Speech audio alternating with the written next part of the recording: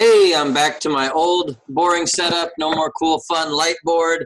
We're going to talk a little bit today about, if I can find the PowerPoint slides, there we go, the kinetics of radioactive decay. So you've already learned about kinetics in the previous chapter, and this is going to be essentially the same thing, which should be nice, make it a little bit more familiar. And with radioactive decay, what we find is that regardless of the radioactive decay, all radioactive decay follows first order kinetics. So that's going to mean we're going to specifically look at the integrated rate law for first order reactions, and we're going to look at the half-life equation for first order reactions, and that's going to let us or help us make it a lot easier and allow us to determine if a radioactive material is around for X amount of time, how much of it should be left, how much should decay, or based on how much is decayed, what is the rate that that occurs at. So unlike, although chemical reactions, with the nuclear reactions where we know they're actually going to change which element they are and what the makeup of the nucleus is, they're not quite the same as chemical reactions. They're not going to be affected by temperature or other things like that. We're not really worried. We don't have to have those molecules come in and collide with each other. It's already there in the nucleus that thing is going to occur, is going to happen, that decay. So there's our half-life equation. And like first order reaction kinetics, it's independent of concentration. So we don't have to worry about that changing over time or changing depending on how much of that material we have. And again, that's straight out of chapter 15. Go and look at the half-life equation for first order reactions. And the only thing we're really concerned with here then is that K, that rate constant. So the greater that is, the shorter the half-life should be, the greater the rate constant, of course, the faster that decay is going to occur. Some examples of different materials. And because of that, they're all different. They're going to undergo different types of decay. It's going to occur sometimes very rapidly, sometimes not so much.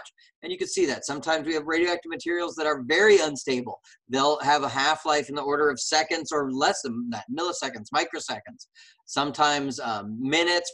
These don't, of course, list, obviously, all of the different radioactive materials. Some may be minutes, hours, others years, sometimes millions or billions of years. And we'll find in a little bit that depending on that half-life actually is going to sort of dictate the types of things we can date. Can we get a date on something that may only be a few thousand years old, or if we're going to date something that might be millions of years old, what radioactive isotope are we going to be looking at there? So here's our half-life. Again, it's the amount of time that it takes for us to get to half of that original material, that starting material at this point. So here we're looking at radon 220. Here your half-life is 1 minute. So if we started with 1 million atoms of radon, then at 1 minute, we should have 500,000. Another half-life, so add a minute onto that, 2 minutes, should be 250,000, and so on and so forth. So if it happens to fall in that nice 1/2, 1/4, 1/8 window, you can tell how many half-lives it's went through and exactly how long that decay has occurred. If it's not quite so cut and dry, if we have 22% of the material remaining or 6.5% remaining or whatever, you're going to need to go into those integrated rate laws to see how old that material is or for how long has it been decaying. The other thing, of course, you'll notice is this starts to approach zero after about 6 or 7 half-lives. So depending on how sensitive our instruments are, we can usually only determine the date of something or observe it or even notice that any of that radioactive material is present after, like it shows here, maybe 7, 8, at most 9 half-lives. After that, so this radon 220, after 9 minutes, there really isn't a detectable amount left anymore. Or even if we can detect it, we're probably not going to be able to say, yeah, this sample is exactly 9.5 minutes old or 12 minutes old or whatever it happens to be. So consider the graph representing the decay of a radioactive nuclide. What is the half-life of the nuclide? So here we are at 100%, and we want to go, it looks like that is 50%. So what is our time here? It looks like it's double this number, 625. And so this should be what, 1250 and then 1875 and so on and so forth. So I'm saying, yep, 1250, the amount of time here to get to half of that. And half again should be 2,500 right there. So like I said, radioactive decay is a first order process. This is really just that integrated rate law, that first order integrated rate law, rewritten in a slightly different form. Makes it easier to work with these.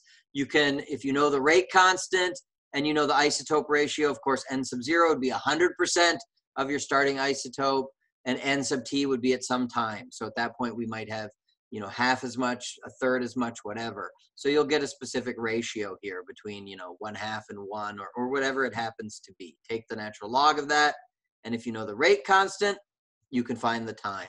Or if you know the time and the isotope ratio, you can find the rate constant. Or if you know the rate constant and the time, you can find out how much of that material is left over at the end. In the next video, we'll do a couple sample problems with these, so you can see them in practice. But this is a nice form of the equation to use, and it really gets cut and dry into exactly what variable it is you're looking for. So a sample initially contains 1.6 moles of a radioactive isotope. How much of the sample remains after 4 half-lives? Well, after 1 half-life, we should have half of this, 0.8. One more half-life, we should have half of that, which would be 0.4, and then 0.2, and then 0.1. So there we see that right there. Yeah, and that's concentration based, and we don't know the rate constant, so that we couldn't use the equation. So this is just really a basic kind of mathematics problem here. So I'm going to stop right here, and then we're going to talk a little bit about dating in the next video, and then I'll do some sample problems, like I said, using the half-life equation and the integrated rate law equation. So we'll stop right here, keep the video short and sweet, and again, hopefully to the 5 people still watching these, this is helpful.